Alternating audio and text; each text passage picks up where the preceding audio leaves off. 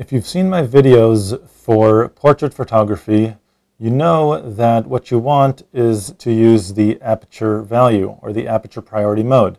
In my case, I have a Canon, so I would just change this mode dial to AV. The smaller pocket-sized cameras won't have this mode, but you'll have a portrait mode. Now, in the AV mode, you can set your aperture, and you know that in order to get that shallow depth of field that you want with portraits, you're going to want to use a very large aperture, which means using something like f2.8. Now, if I zoom in,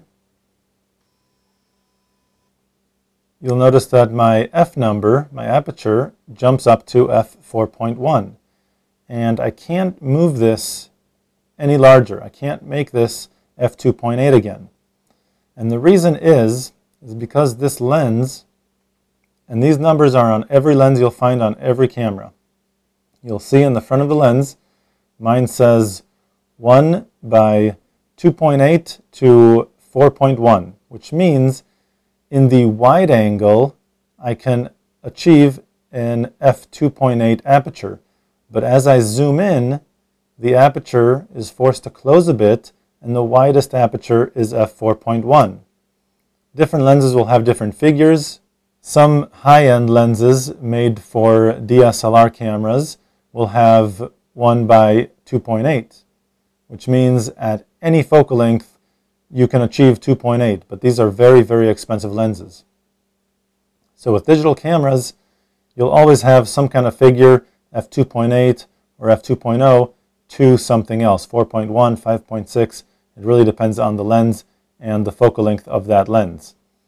So in this case, when I'm zoomed in, the widest aperture is 4.1, and therefore my background won't be quite as blurry. So what I would recommend doing is actually zooming back, opening up the aperture to f2.8, and trying to physically step closer. I know sometimes that's not possible, and then you'll just have to zoom in and deal with it.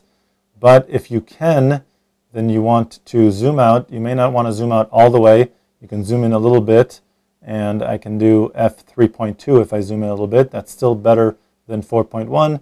And now I'll just step closer and get that nice shallow depth of field with the background very blurry and my subject in sharp focus, just the way a portrait should be. To find out much more about digital photography and your digital camera, go to lbguides.com.